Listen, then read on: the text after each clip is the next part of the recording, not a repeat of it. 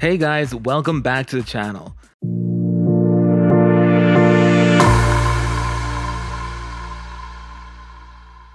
There has been a lot of uncertainty with the crypto space in general, China being the major economy who has given their comments about this new class of digital assets. Have they said anything about Cardano in particular though? Today, let us see what China thinks about the future of this sleeping giant, considering some of its recent growth and partnership.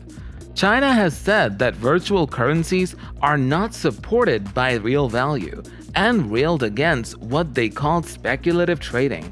2021 so far has seen a ban on crypto in China, which resulted in a massive meltdown within the market. The past few months have been ugly and a sad time for investors and crypto enthusiasts. However, positive narratives are starting to pop up from the global perspective regardless of what China thinks about crypto. In fact, one source showed that China has tried to ban crypto about 13 times now, and the effect of it is diminishing over time as they announce it. So how does this all tie specifically to Cardano? There has actually been some news about Nervos, which is an open-source public blockchain ecosystem that has announced a huge collaboration with Cardano. The Nervos network, owned by Kevin Wang, is a well-respected Chinese startup known for working on Layer 1 blockchain technology. This collaboration between Nervos and Cardano may very well bridge the gap between China and the crypto world. This might be a game-changing opportunity for Cardano and its ADA coin in becoming one of the most prominent cryptocurrencies in the Asian superpower. It is not unlikely for Cardano to evolve into a big cryptocurrency and gain momentum quickly in China. The main question that really poses itself is, how is Cardano meant to enter the country and begin growing there? Well, there is some great news in regards to this, which can hopefully answer the question.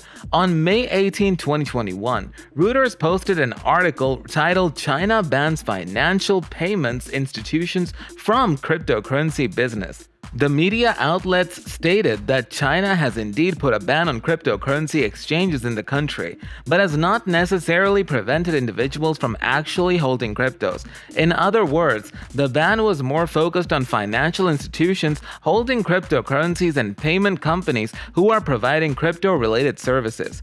It, however, did not come as a total shock, as the country actually put a local shutdown on cryptocurrency in Beijing back in 2017. The Chinese government was seemingly doing whatever they could to get Bitcoin and other cryptocurrencies to disappear from their economy and overall financial system. An article posted by CNBC on the 21st of June stated that the market crash happened after China's crackdown. The title of the article was "Bitcoin Price Drops on China Crypto Mining Crackdown," which saw the largest crypto's price fall to as low as below $30,000. As a result of China's moves, this great price drop also affected the whole crypto market, which also brought Cardano to less than $1.50. The more recent article published by the same network CNBC on the 7th of July 2021 also reported that the crackdown in China saw a large number of people arrested as they were suspected to using cryptocurrency in illegal ways. Regulators then increased the pressure on payment and financial companies, as well as banks, to put a full stop on providing cryptocurrency services. The same month of June saw Weibo, which is the Twitter equivalent in China, block accounts that were related to cryptocurrency. Based on those instances, the cryptocurrency situation in China definitely does not look good. However, the Cardano and Nervos project is more than likely to open new doors and opportunities for this fast-rising coin. It is clear that the Asian region still plays a great role in the crypto world. There was another article published on June 30th, 2021 on Investopedia titled "Are Bitcoin and Crypto Prices Totally Dependent on China?" The article concluded that cryptocurrency doesn't have a total dependency on China. The Asian superpower continues to remain a major player in the crypto industry before China imposed regulatory restrictions and measures. The country actually held more than 90% of the total trading volume of the industry, which at the time accounted for $1.47 trillion. IOHK and Nervos had agreed on a collaboration that aims to connect the Cardano and Nervos networks, marks a collaboration between $2 billion ecosystems. The two huge networks have an objective for establishing a Bluetooth moment for the blockchain industry, in which users will be able to enjoy consistent experiences along any chain within the entire blockchain ecosystem. This will allow users to transact with the native currencies of both Nervos and Cardano, generating tokens that can be used across the two networks. This ultimately gives developers from both chains the accessibility they need for services and features.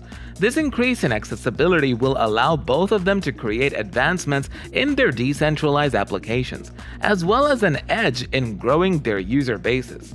The Nervos platform will be offering IOHK DeFi apps developed on top of the Plutus smart contract and other functionalities through Cardano's state channels and side chains. Developers explain that the combination of their technologies will ultimately remove the complexity, expense, and other inefficiencies. Both networks will maintain smart contracts, eliminating the requirements for custom code, also removing the risk of human errors. This bridge between Cardano and Nervos will also allow the users to develop assets that are able to take advantage of ADA's operational benefits. IOHK and the Nervos network published an article on Medium.com last year which stated that the two blockchain ecosystems would work on collaborative research papers on future open-source innovations, UTXO model upgrades, and the creation of global accounting standard. Kevin Wang, Nervos co-founder, said that UTXO is superior compared to account models in terms of security, scalability, and privacy, which are all essential elements in the DeFi space. Wang also stated that working on IOHK in developing and defining these standards can continue to provide a better alternative for the entire blockchain industry. This development is exciting for both networks, and much can be expected from this collaboration in the future. In general, this partnership between the two has been creating a lot of buzz and hype in the Cardano community, which creates a lot of hope surrounding ADA's entrance into China. People are speculating that this partnership may very well be immense for Cardano and help it in the Asian market to develop into a larger cryptocurrency than it already is. The fact that China has held a very large percentage in trading volumes before the crypto ban shows that the Chinese population believes in the cryptocurrency space and has strong support for it. When given the chance, Cardano has already been seen as one of the more popular cryptocurrencies today, holding a spot steadily in the top 5 and currently holding a top 3rd spot. Cardano's ADA has experienced exponential growth since its inception in 2017 and currently holds over $73.88 billion in market cap as of this video. If Cardano succeeds in bridging the gap between China and crypto, in addition to identifying more initiative and collaborations, then it can help strengthen the price of ADA coins. China and Asia in general is a huge market, and if they can attract investors there, then ADA will have great potential to rise. This is in addition to Cardano's ongoing collaboration with Ethiopia. Investors might see ADA's performance push it to grow to as much as $5. The average Cardano price prediction for 2025 sits at the $10 mark. Even if price predictions may be as volatile as the market itself, the ADA token shows a lot of opportunity for growth. When thinking about all their project collaborations and a huge increase in interest among crypto enthusiasts, Cardano's value has steadily been increasing, and the community continues to see supporters who believe in its long-term growth potential. With the ongoing development and project, it's not hard to see why Cardano is a crypto asset worth taking seriously. Will Cardano's momentum continue to grow in China and the wider Asian market though?